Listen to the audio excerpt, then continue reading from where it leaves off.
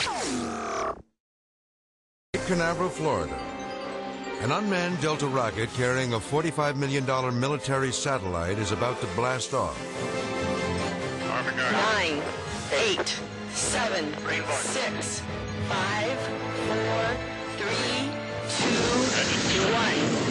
0. We have ignition and liftoff from Cape Canaveral Air Station of the Air Force Delta II launch vehicle carrying a new GPS-2R satellite.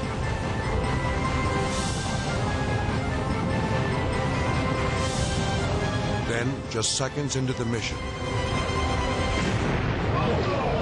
an explosion rocks the Cape. We just had an anomaly of the Delta II launch vehicle from Cape Canaveral Air Station. We need to secure the area. More than 250 tons of flaming debris and rocket fuel rain down from the sky.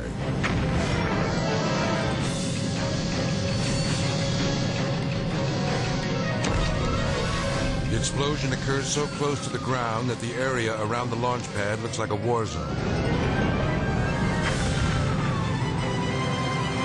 A piece of the rocket lands in a parking lot, creating an enormous crater. More than 24 cars are destroyed by the blast. The heat of the explosion is so intense it melts their windshields and tire rims.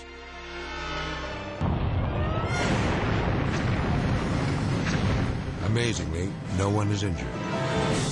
Investigators later determined that a 17-foot-long crack in one of the rocket's boosters was the cause of this devastating accident.